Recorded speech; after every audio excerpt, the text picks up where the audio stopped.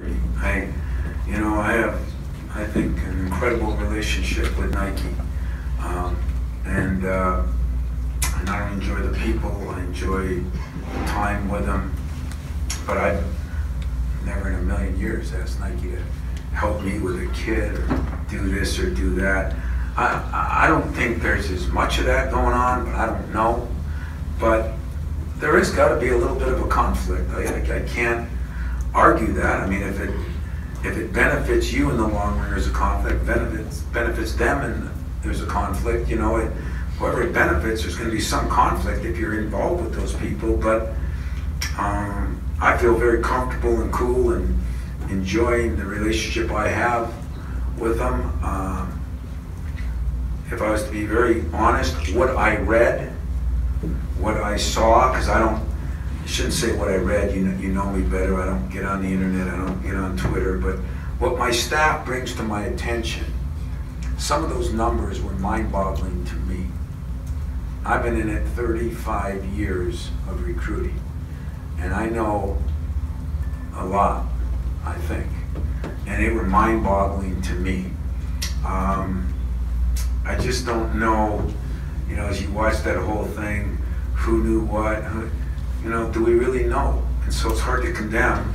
The things we do know, it looks like those people are in trouble. It looks like. The things we knew here, it looks like there's a person or two in trouble. I mean, people that should be nailed are the people that cause the problems. But I think there's a lot of good universities out there. I think there's a lot of good in a lot of the shoe companies. The conflict interest question is a valid and real question that when you're at the point I am in my career, when you've recruited as long as you have in my career, you shouldn't be naive to anything. And yet, a couple of coaches that came up with me were calling me and saying, can you believe this or can you believe that? So we were all a little naive to some of it, if it was true. If it was true.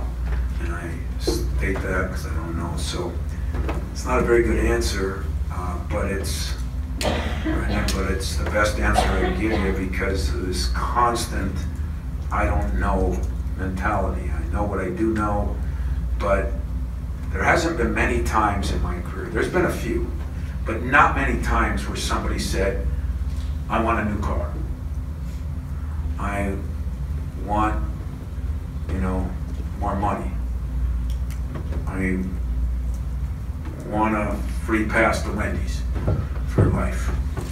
What are you looking at? To be honest with you, I was looking at you. But I think, Fred, I just kid you because I know you can take it. Yeah.